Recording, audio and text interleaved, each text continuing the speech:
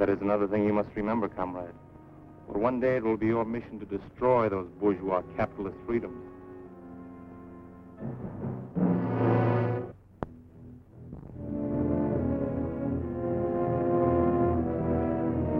Frightening, isn't it? From all appearances, this community in Iowa, California, or Tennessee, it looks like an American town. As American as apple pie and ice cream. As a matter of fact, you can find apple pie here and ice cream, too. But appearances are deceptive. This is not an American town. However, it may be assumed that such a town does exist, shrouded in secrecy and protected by utmost security, deep behind the Iron Curtain. You might call this a college town, communist style, as part of a long-range plan to destroy our free way of life. These young communists are studying the economic, political, and religious institutions that are the very heartbeat of America. The courses here in this strangest of all schools: espionage as a science, propaganda as an art, sabotage as a business. This nameless American city, deep in the vastness of the Soviet Union, it stands as a symbol of Russian treachery, of long-range communist conspiracy. This town may appear to be an accurate likeness of a typical American community, but it's a fraud. It isn't free. Now, let's take a look at a genuine American town and a genuine American. I want you to meet Jerry Donovan. He's proud of his country, but prone to take his liberties for granted. He's aware that someone must assume responsibility for those liberties, for our free way of life. Yet, when there's a job to be done, Jerry, like so many Americans, is apt to ask, why me?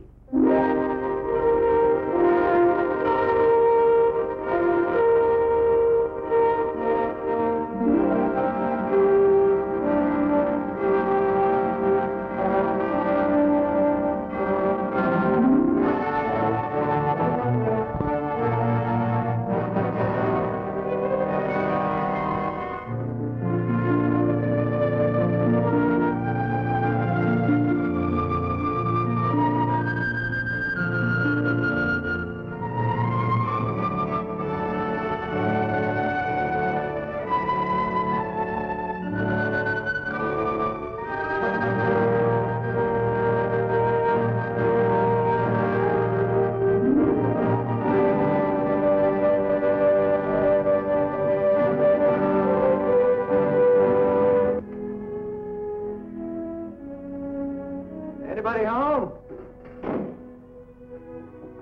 Well, hi there, partners. What? Hey, what is this? You fat guy, take away our land. What? He's on the warpath. You better send him to the cavalry. Take him prisoner. Tie him up on hill of red ants. Oh, now, wait a minute. I don't happen to like ants. You sit on that hill. Now, you got this all wrong. You see, I happen to be a good guy. Sit. Yes, sir. Hey, wait, ants not funny. Oh, now, All just right, a minute. all right, Indians, time to wash up. Dinner's almost ready. Ah. Right. And dessert in the wigwam later. Oh, come on. Well, you saved me from a fate worse than death. Oh? How come we even been so ordinary? Well, don't you remember you have a union committee meeting tonight? I just want to make sure you could make it. They don't expect me. I told them that your folks were coming here for dinner tonight. Oh, honey, Mom and Dad aren't due in for another week yet. Now you have plenty of time for the meeting, huh? Helen, you don't understand. I knew that your folks weren't going to be here tonight. You knew? Well, then why open I on... just told that to the fellas to keep from going tonight. Oh. Besides, my favorite TV show is on. Wouldn't want to miss that, would you? Would you? Well, Jerry, you missed the last meeting. Don't you think you should be there? Honey, nothing ever happens at those meetings. Just a bunch of guys sitting around listening to themselves talk. Now, the important thing that really has me worried No. is what's for dinner tonight, stew or hamburger. Ha, ha, ha. There. Oh, boy.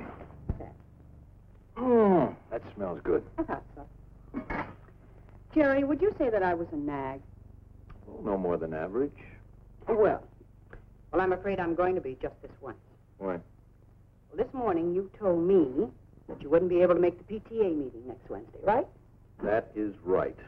Old Mrs. Potter reminds me of a lovesick hippo.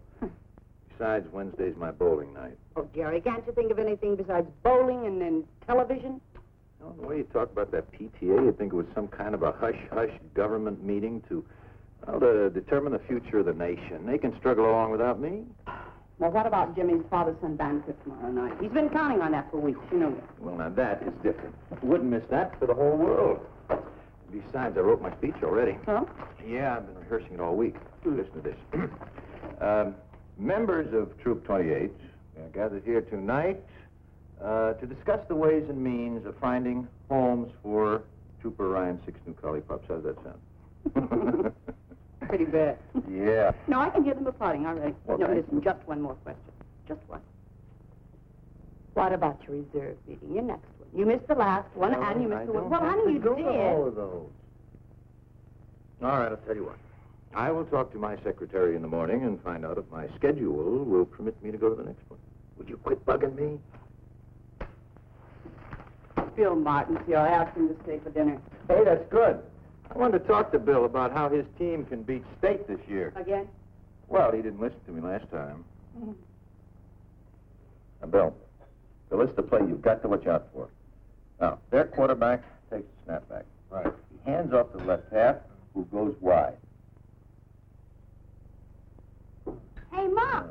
Linda's putting coffee on her strawberry. Linda put coffee on a strawberry. All right. You finished your dinner now. You can be excused. Night, Daddy. Good night, beautiful. Night, Daddy. Night. You good boy. Coffee on the strawberry? Oh, I never thought of Hey, that. go to bed. Is there something on your mind? How can you tell? Want to break up the huddle? Now, Bill, this is a play you've really got to look out for. All right, fellas. Half time. Linda? Well, Bill and I have given serious consideration to the situation, taking into account our ages and... Oh, Daddy, Mother, we want to get married. I'm sorry to spring it on you so suddenly, Mother. I suppose it came as an awful surprise when... Really, sweetheart. Congratulations, Bill, and I might add, you're a very lucky young man. Thank you. Daddy? Well, if everybody's through kissing each other, I think there are a few things we ought to iron out. Now, don't get me wrong. Bill, I like you, you know. I'm not against the marriage. Matter of fact, I think it'd be a fine idea. 4 or 5 years. In 4 or 5 years? You're both too young to get married right now. Mr. Donovan, I'm going to marry your daughter. And I'm not going to wait 4 or 5 years to do it. Thanks for dinner. Good night, Bill. Bill! Linda. Honey, now let them go.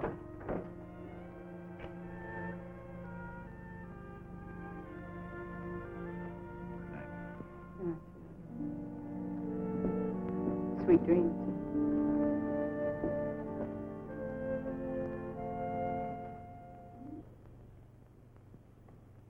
Picture of an American retiring for the night, going to bed in comfort, without worries or problems. Well, almost without problems. Linda and Bill may mean momentary worry, but in America there's always tomorrow, with its bright promise. And problems will work out. Somehow things always work out. Now, in a few minutes, Jerry Donovan will be asleep. But tonight, instead of the sweet dreams his wife wished him, let's give Jerry a nightmare, a real red nightmare. Now, you remember that Russian town we saw earlier? The town that looked like it belonged in Kansas or Ohio or Vermont? Let's lift that town out of the Soviet Union. Let's superimpose it on Jerry's hometown. And those precious freedoms Jerry so complacently accepts. Let's see how many freedoms Jerry might lose if suddenly he had to live under communist domination.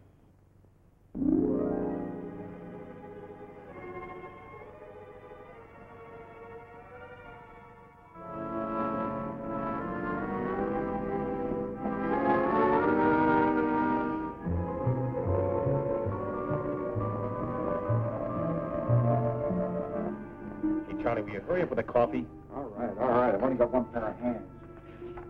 Jerry's a little confused. Things seem different now, and they should, because freedom has suddenly vanished.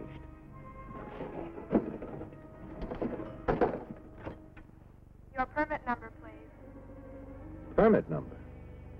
Operator, I don't have a permit. I just want to call my house. I want to talk to my wife. No personal calls are allowed without a permit from the commissar. You will get off the line, please. But operator...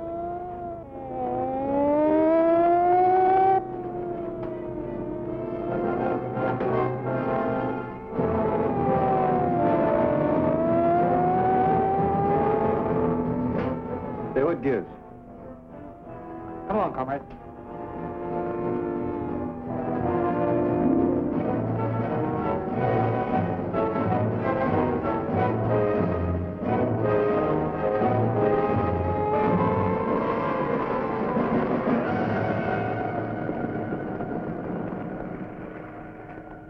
Now that you've become acquainted with the enlightened communist system, in contrast to the outdated capitalistic way of life, you are now prepared for the next step of your indoctrination, which will be most difficult.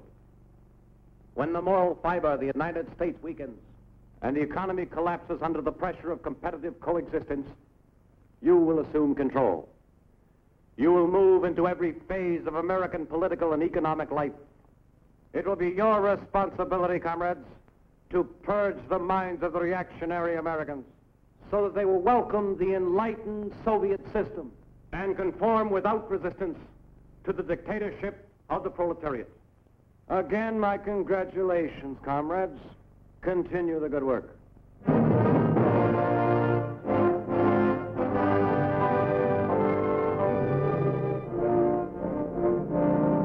Say, could you tell me what... Yes, comrade. Nothing, never mind.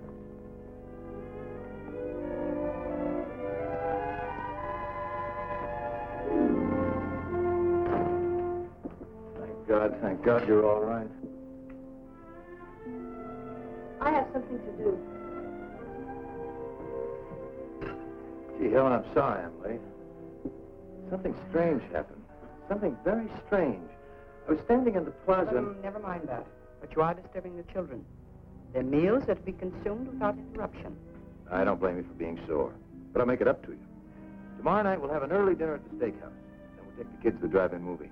That would be quite impossible. Tomorrow night you've been selected to address the Parent-Teachers Committee. The what? Oh, no, there must be some mistake. They don't want me. What would I talk about? How Jimmy's team lost the Little League championship last year? Subject of your address has already been selected for you. The theme will be how the new communistic life benefits children. Oh, wait a minute. What if I don't want to talk about that? What if I don't want to talk at all? I would advise you not to object. Recently, the party learned that you were on the debate team while in school. They were very disturbed that you kept this fact a secret from them. Experienced speakers are needed by the party. They'll make very good use of you. Sergeant, check the kitchen. You look in the back. I'll be upstairs. Hey! What is this? Where do you think you're going? We have no time for explanations. Already we are 15 minutes behind schedule. I don't care who sent your why. You're not going to take another step until I see your warrant. Warrant? We need no warrant. As a member of the Young Communist League, your daughter has volunteered for farm work. She's to be transported immediately. The truck is waiting outside. Oh, wait a minute. Let me get something straight. You say my daughter volunteered? That is correct. Here's the signature. Requesting transport to the People's Collective. Signature on that piece of paper is false. And everything you've said is a lie because my daughter would never leave here of her own free will. Sergeant! You've got no right to be in this house. I'm going to give you just 10 seconds to get out of here. Daddy? It's true, Daddy. I did volunteer for farm work. Linda, why? The party convinced me that I should free myself of the lingering bourgeois influence of family life. I am ready.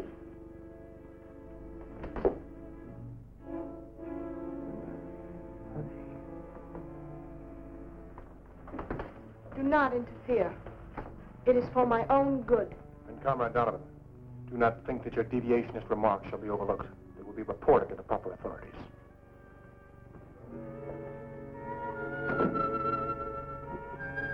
Helen.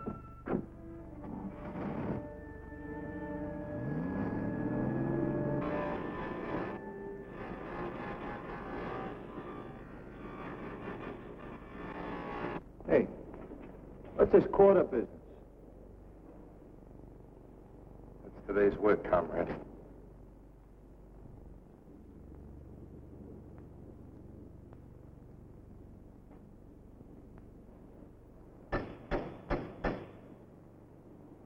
Hello, Pete. Having a little trouble. Bertha doesn't seem to be in a working mood. The lathe must be fixed immediately. You have a quota to fulfill. If you fail, we'll all be held responsible. I'm doing the best I can. Quota or no quota, I can't do anything till I get this fixed. Well, then I advise you work during your lunch hour. The quota must be met, and Comrade Commissar isn't interested in excuses. Yeah, that's left. The kids get off to Sunday school all right? Well, it's a beautiful day. As they get back from Sunday school, why don't we all pile into the car and go over... Hey, what is this? Someone going on a trip? You could call it a trip. Actually, the children are going away to a state school. Now, wait a minute. Wait just a minute. I don't know what's happened to you or what they've done to change you, but you're not going to send these kids away. Oh, she's not sending us away. It was our idea. We learned in school that home life does not encourage the growth of the collective character which the party wishes to develop in its young people. It's your fault. You should have spent more time training us to think along party lines. As a member of the Young Pioneers, it will be my duty to report you.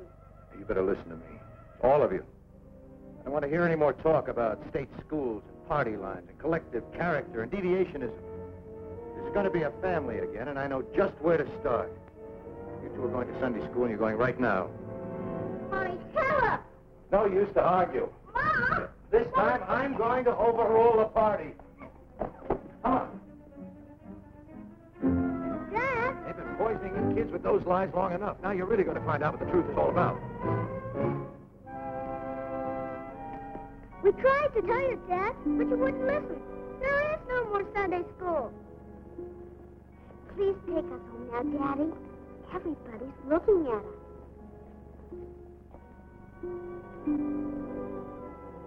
Mistake. Somebody made a big mistake. Come on, we're going to get this straight now, right now. Come on. Come on inside. Come on, Jimmy.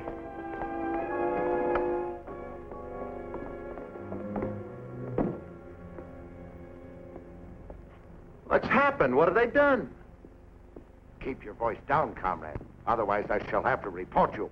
Who put these displays in here? This is a house of worship. You are mistaken. This is the People's Museum. And I warn you once more. This place is a lie. Everything about it is false.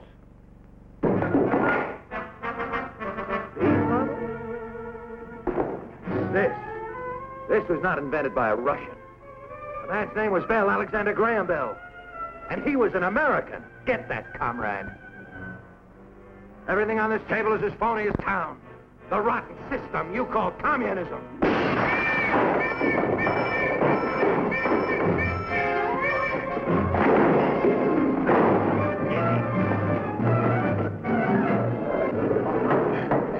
Comrade Donovan, you are accused of the following crimes against the state: subversion, deviationism, and treason. You've been given this opportunity to make a public confession of your treacherous violation. Just a minute. This is supposed to be a trial. Who says I'm guilty of anything? Where's your proof? The state needs no proof. It is up to you to prove your innocence. How can I prove my innocence if I don't know what I'm accused of? Subversion against whom? Deviationism from what? Treason against what government? The prisoner has been given his opportunity to confess. I ask now that he be sentenced. Now, wait a minute. You've got to listen to me. They say I'm guilty of crimes against the state, but it's the state that committed the crimes. They broke into my home without a warrant. Armed soldiers. They took away my daughter. Desecrated a house of worship and replaced religious objects with phony displays, and they called it a museum. They even tried to turn my own kids against me. My wife. Helen, you were there. You know that what I'm saying is true. Tell them.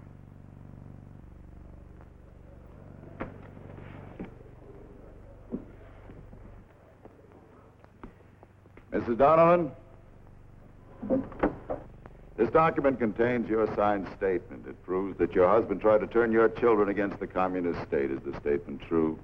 Yes.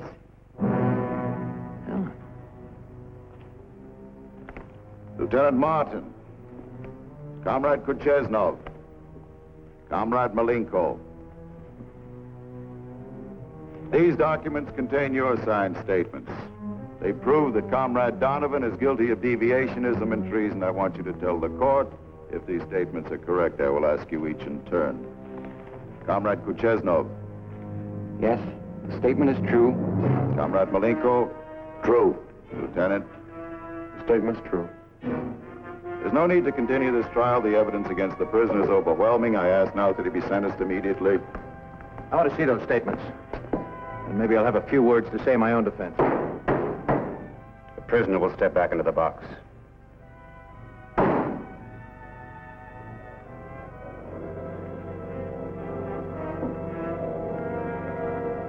There is no need to examine the statements of the witnesses. The prisoner stands condemned by his own words. He has challenged the supreme authority of the state. He has questioned its practices and its decisions. And by these actions, he has proved himself to be a dangerous enemy to the proletariat. And he must be treated as such, as an ugly remnant of a diseased bourgeois class. He must be eradicated before the contagion can spread.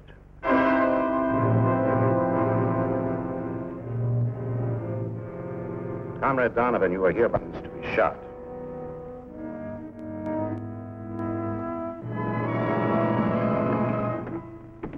Comrade Donovan. Comrade Donovan, do you know why you're here? I can guess. Do you have any last requests? Yes. We really need these? I don't think I'll be going anywhere. Nevertheless, I'm afraid they're necessary. Comrade Donovan, you've been convicted of crimes against the supreme communist government. Being an enemy of the state, you must be liquidated. I have been commissioned to carry out your sentence. What, no firing squad? I'm afraid not. However, the last favor from the government, you are hereby granted one final chance to confess your crimes. If you wish, a recorder will be summoned to take down your statement. I have a statement to make, all right, but you can deliver it. You just tell your government that someday its own people are going to get wise to it. Someday there's going to be enough holes in that iron curtain that all of your people will be able to escape to freedom. You'll never be able to build a wall strong enough to hold them. One of my own countrymen once said, you can't fool all of the people all of the time. Believe me, you communists can't keep fooling the entire world. You can't even keep fooling your own people. Because the news about communism is getting around. That it's only another word for slavery. Don't worry, Jerry. That bullet will never reach you. Because it's time to bring you back from your red nightmare. What you have seen is not entirely fiction. Greater brutality is taking place right now in countries which have been swallowed up by the communist machine. We know that Jerry is waking. Let's see if his dream has impressed him.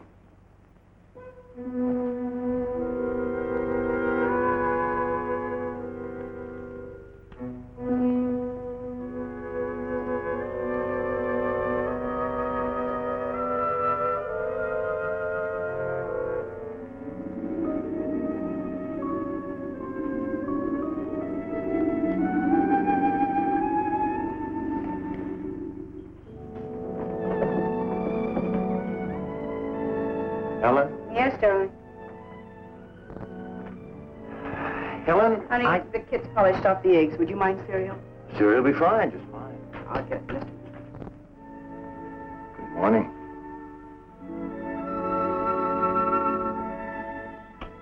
Well, good morning. Morning.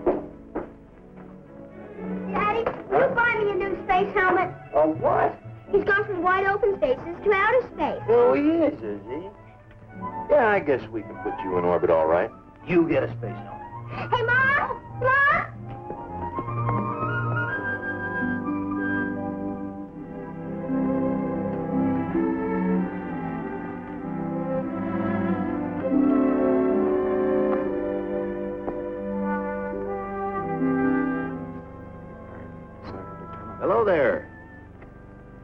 Daddy. Hi, Mr. Donovan. Bill? If you two kids don't have this car in shape by now, I don't think you ever will. Well, if you'd like to talk some more about that marriage business, you better catch me while I'm in a good mood. Oh, Daddy. We've got something to tell you.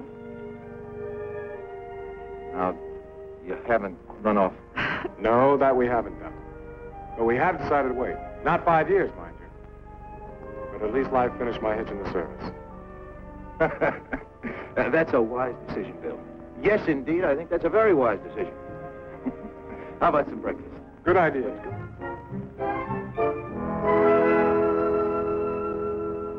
Gary knows now, so he'll never forget it. Responsibilities are a privilege, an inherent American right, the strength of our nation. The bright hopes of a free world are founded on the dedication of individual Americans, people who guarantee freedom by standing ready to fight against aggression, against the communist attempts at world enslavement. Freedom is not hereditary. It must be earned. Freedom has a price, and its price is vigilance. Its price is responsibility, not only of government, but of every citizen who salutes our flag. Those who serve as a part of our nation's armed might, and those who have served, they guarantee freedom's continued existence. Freedom. No single word in all the languages of mankind has come to mean so much. Freedom to enjoy the simple things of life in the circle of family and friends. Freedom to work at a vocation of our choosing. To vote in open elections for the candidate we believe best qualified. To come, to go as we please. Freedom to own property. To enjoy the priceless heritage of life, liberty, and the pursuit of happiness. To marry and raise a family with belief in the dignity of the human spirit. To study in the field of our choice. To speak our beliefs. To worship God. These freedoms that spell America. They represent a way of life that has become the farthest advancement of mankind on this planet. To prevent communism from consuming the entire free world, there stands but one man. That man is you.